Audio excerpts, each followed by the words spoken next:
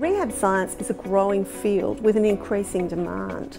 We know that as our population is growing across the world, we're living longer, we're seeing a rise still in people with disability who need rehab.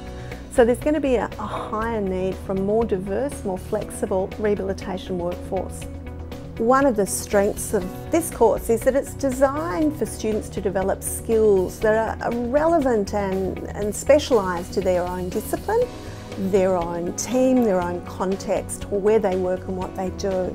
So it'll allow them to apply and develop new skills in their own particular field.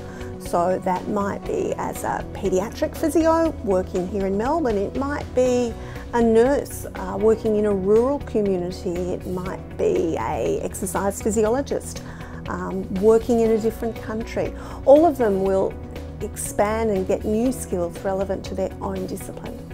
So if you're not sure whether this is the course for you, I'd really encourage you to look at the range of subjects we've got available.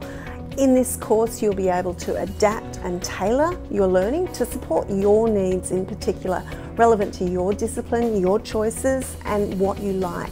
So there'll be a range of assessment tasks and elective subjects that you can choose to make sure you're developing the skills that you're wanting to get.